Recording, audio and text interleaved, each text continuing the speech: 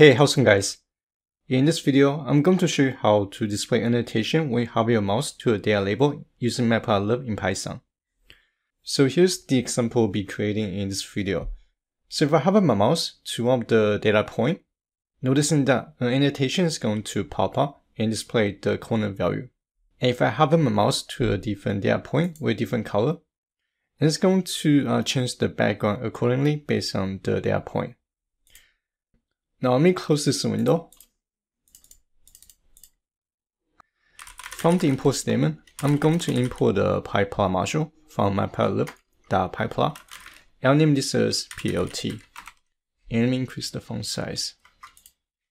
And to generate the data points, I'm going to use NumPy for that. So for step 1, I'm going to create a scatter chart. But first I need to generate some data points. From the NumPy library, .random, I want to generate 20 random numbers. And it's going to be X, and it's going to be Y. And to change the data points background color based on the value, I'm going to generate another 20 sets of values. And I'm going to set the range between 1 and 4. Let me take a look. So it's been a while since I used NumPy. Oh. And here let me set the size based on the X array. Alright, so it's between 1 and 4. And I'll name this as colors. And to be able to set the background color to match the data points, we need to normalize our data values using plot.normalize. And it's going to be between 1 and 4. I'll name the output as norm. Then I want to create a color map profile. And I'll name this as cmap.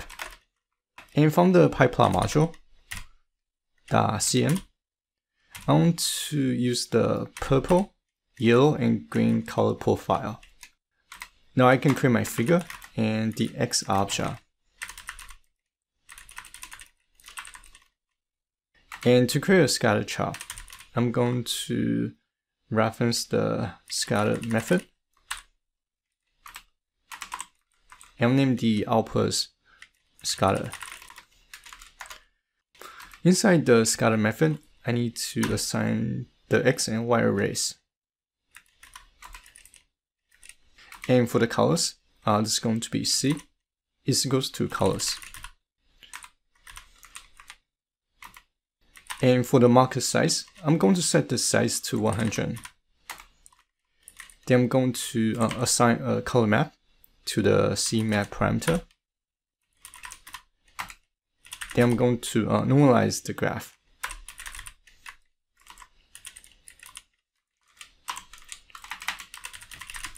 Alright, so if I simply graph the graph, and here have a typo, this should be normalized.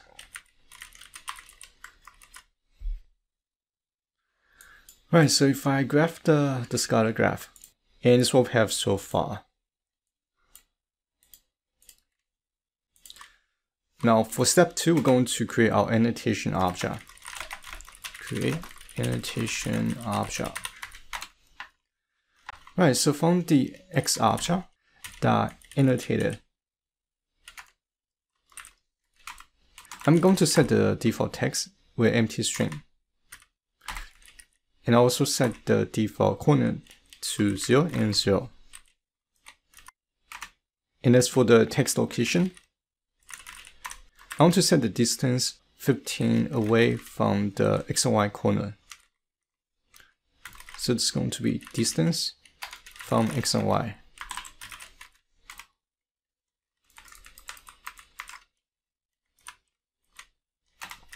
And for the text corner type, I want to set this to offset points.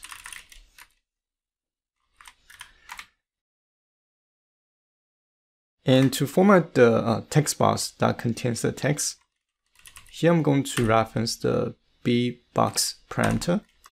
Inside the dictionary, we can specify the box style.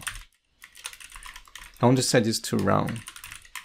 And as for the face color, I want to set the default color to white. Next, we need to set the arrow using the arrow props parameter. And for the arrow style, I want to make sure that I display the pointer, and the style key is going to be dash followed by the forward symbol. And let me name the output annotation. Alright, so if I reference the annotation object, and if I set the visibility to true, let me take a look. So here's the arrow. And I want to set the visibility to false. I want to hide the label first, because I only want to display the label when I hover my mouse to one of the data points. And it's going to be step 3. Implement the hover event to display annotations. So when you are using Matplotlib's library, we can actually implement different events to the canvas. So from figure.canvas, and we can connect the canvas to different events using mpl_connect method. They want to insert the event name. And for the hovering event, this is going to be motion notify event. And here we need to assign a function when the event is triggered. So if I do if I insert a lambda function,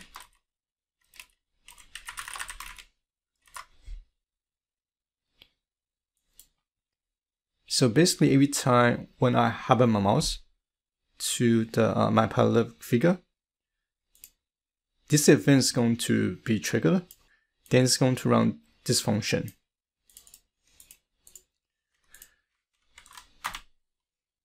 I'm going to create a function to assign to the motion notify event. I'm going to name the function motion hover. And when this event is triggered, it's going to pass the event object to the function. And I'm going to name the parameter event. Alright, so first we're going to get the annotation visibility status or state. So reference the annotation object. And I can get the visibility state by referencing the getVisible method. Next, I want to check if the mouse cursor is inside the X. Right, so we can do that by referencing the event argument dot in axis is equals to X. So if this condition is met, here let me show you example. Let's do Y. Change the function with motion hover function. Right, so here let's do this. Right, so right now if I hover my mouse outside the graph, because this condition is not met, so therefore it's not going to print the Y value. But if I hover my mouse inside the chart, it's going to set the condition to true, then print the Y string. And to check if my mouse cursor is selecting a data point, I can reference in the scattered object. Then I can use the contains method and I'll insert the event argument to check if my mouse cursor is selecting a data point. And this method is going to return two items. The first item is going to tell me whether or not if the mouse cursor is selecting a data point. And I'll name the output is contained. The second item is going to return the annotation index object. And I'll name the outputs annotation underscore index. Right, so here let me go ahead and print both variables.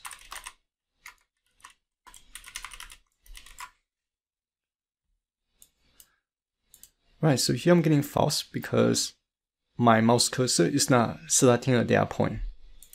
But if I move my mouse to one of the data point here, and it's going to return 2 for the first value, followed by a dictionary with the data label index position. In this case, it's going to be 7. And the array is going to always containing one element at a time. So here I'm going to insert another if statement. I'm going to say if is contained.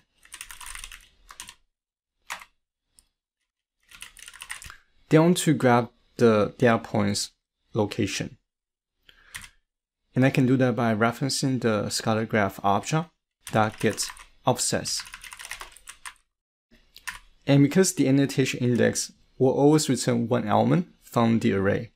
So from the annotation index, I can reference the index key followed by the element's position. And this will give me the data point location.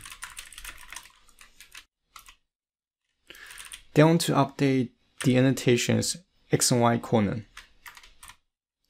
by referencing the xy attribute.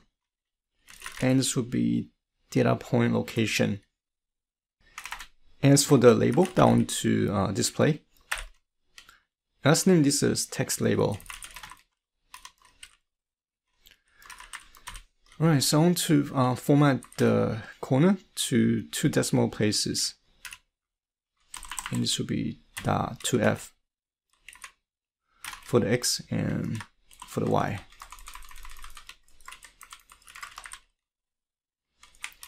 Format. And it's going to be data point location 0 and 1.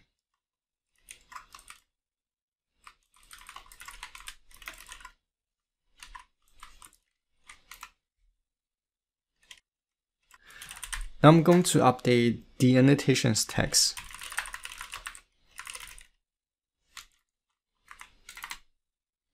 Now here means the else statement. And because we can only have 2 conditions, true or false. So if the is contained variable value is false, then I want to check the annotation's feasibility.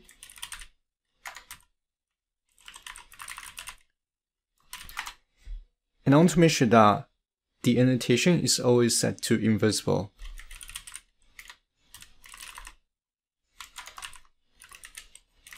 Then I'm going to redraw the graph. Now let's take a look at what we have so far. Right, so here I'm getting an error. Oh, so I forgot to name the output. Now let's name this as annotation visibility.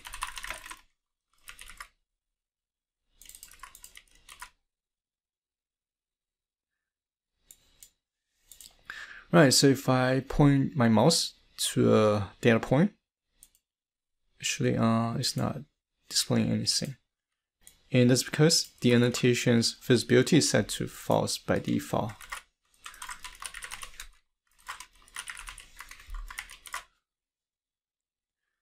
Right, so let me try again. So if I point my mouse to one of the data points. Oh, so here I forgot one thing. I forgot to recreate the figure.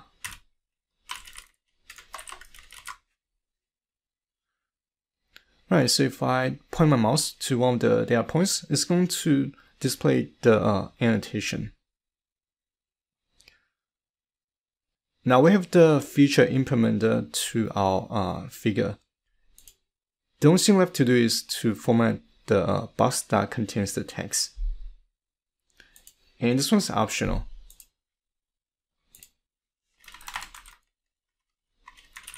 Right, so here I want to insert the annotation object. And we can reference the text box by referencing the get bbox_patch method. And I want to format the box color using the set face color method.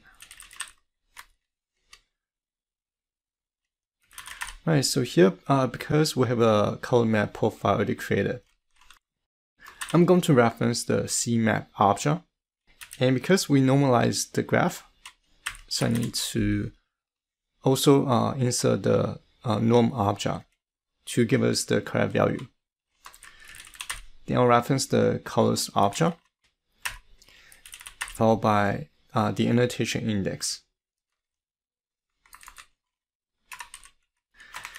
And here I want to set the box opacity to 40%. And we can do that by using the set alpha method. And it's going to be 0.4. So this is going to be the entire script. Now if I run the script to display the graph, and here if I point to 0.65, it's going to display the annotation with the box color that matches to the data point. Alright, so this is going to be everything I'm going to show in this video, and hopefully you guys found this video useful. And as always, thank you guys for watching. I'll see you guys in the next video.